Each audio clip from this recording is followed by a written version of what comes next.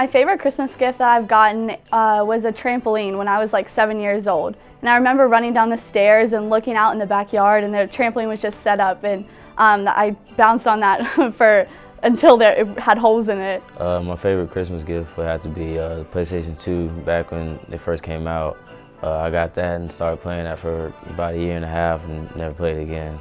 My favorite Christmas gift that I've ever gotten would have to be the motorized Harley-Davidson motorcycle. I came downstairs and my dad had it set up for me underneath the tree, and it was a pink one, and I raced my friends up and down the street on it all the time. It's a tough one because I'm a Christmas baby. I was born 2 days before Christmas. So I feel like I got gypped a lot, and so I don't remember a lot of gifts. But I would tell you that a couple years ago, I received the gifts of becoming a Green Bay Packers owner. And so I was able to get stock in the organization, so I am an owner of the Green Bay Packers.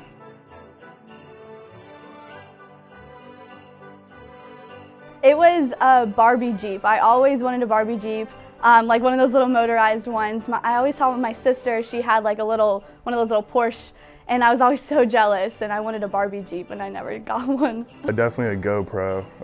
I've always wanted one since I was a kid, but my mom knew I'd get in some trouble with it. The meaning of the holiday season to me is just joy and happy and really celebrating Christ and His life and being with family and just being around each other. Merry Christmas is just, it speaks for itself. A lot of people are very merry and loving, and people love to give around this time. Jingle bell, jingle bell rock. Rocking around the Christmas tree at the Christmas party hop. Jingle bell, jingle bell, jingle bell rock.